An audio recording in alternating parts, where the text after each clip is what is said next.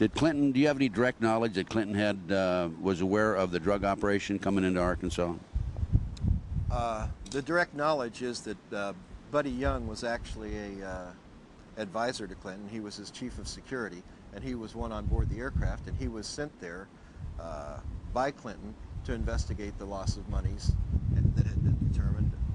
Additional direct knowledge comes in the fact that one of the people called by Barr was the governor of Arkansas on that SATCOM. He called North, he called the vice president on this 24th of March conversation, and he called the governor of Arkansas and talked to him. So, and governor of Arkansas then was William Jefferson Clinton. So they were talking about the enterprise, about the lost monies.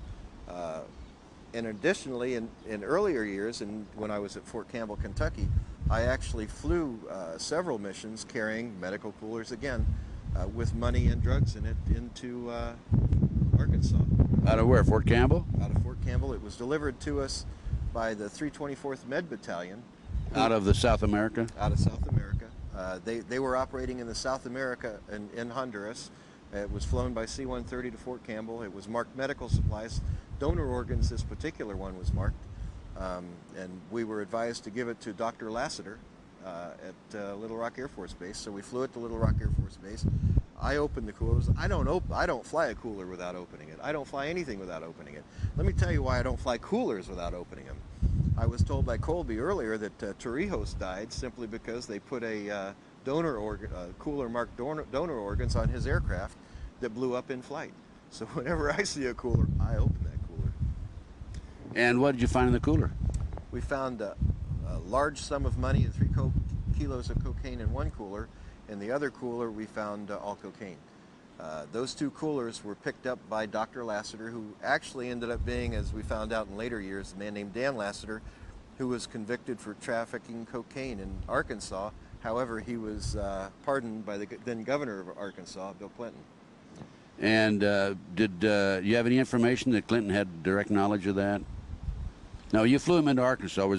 Was Clinton there waiting for it, or was there a limousine there or anything like that? We had to wait over an hour and a half for Dr. Lassiter to show up.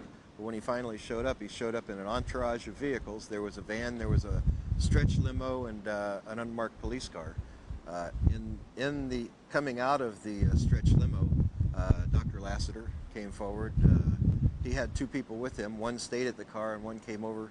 He introduced the one that walked over to the aircraft to pick up the coolers as the governor of Arkansas. And the governor of Arkansas extended his hand, and that's the first time I shook the hand of William Jefferson Clinton. He wanted to let me know that the people of Arkansas appreciated me bringing those donor organs.